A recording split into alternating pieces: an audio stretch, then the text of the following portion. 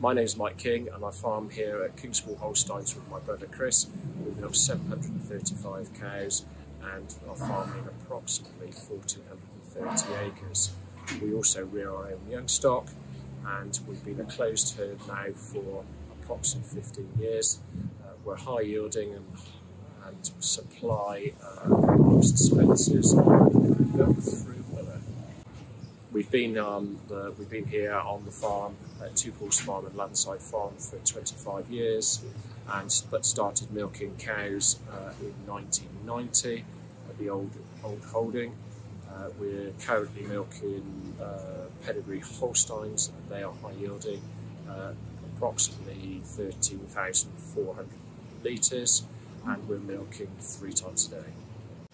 I applied to join the sector council because I thought at the time that the system that we are using on farm, the high yielding system, was underrepresented, and rather than sit back and wait for others to take up the mantle or say that the system's being underrepresented, I thought the best thing to do was actually do something about it, join council and hopefully make a difference and put the high yielding housed and grazing, because we graze as well, point of view across. My views of AHDB before joining council were quite a bit different from the view I have now. Since having been there we've only had 2 meetings, but it's been a number of months now, and my view was that probably we didn't get much value as for the levy for what we do. So we're not using some of the stuff more geared around spring and block calving, because we're an all year round calving herd, and we were probably not aware of what AHDB did, so my views were that they didn't properly represent it as well as we could. But since joining, I have noticed that actually a lot of the information that's out there in the public domain, which other people claim to be their information, is actually AHDB's information, and actually it's one of the things that we seem to take for granted, particularly along the lines of the genetics and the strategic market information on sales and milk and everything. So those sort of things we don't know, but everybody gets the data from AHDB. So with the Shape the Future vote on what the levy payers had told AHDB, it was actually quite a level, although it was slightly stacked more way towards marketing and branding and protection of what we do as dairy farmers.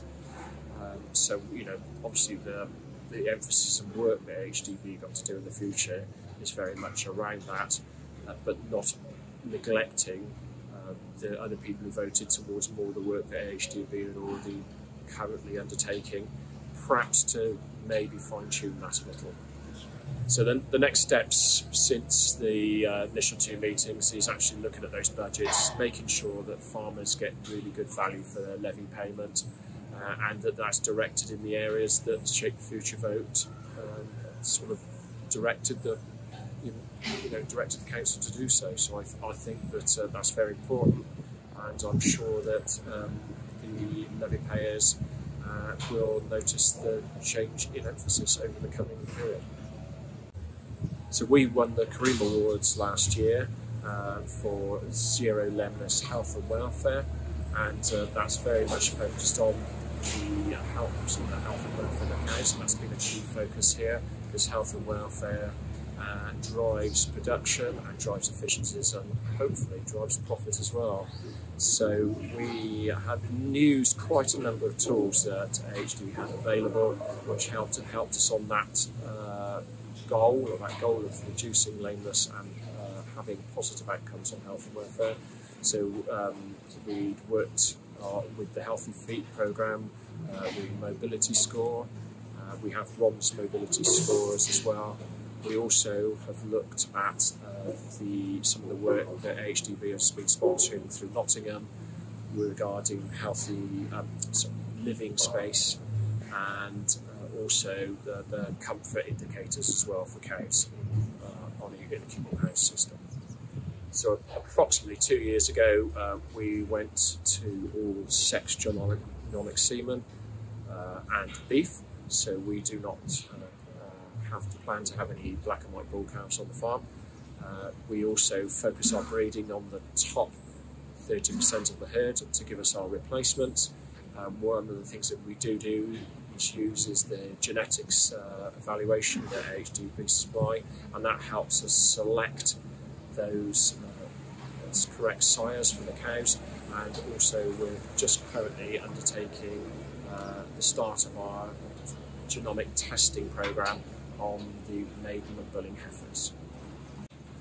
So the biggest challenges we have here on the farm are probably similar to the industry at large, and that is in and around the environmental, so obviously slurry, carbon, methane. We've all got to reduce those, and we've got a better use of slurry. We have still got quite a bit of work to do on that. Obviously it would be very good to get some clear direction from government, which has not been very forthcoming yet.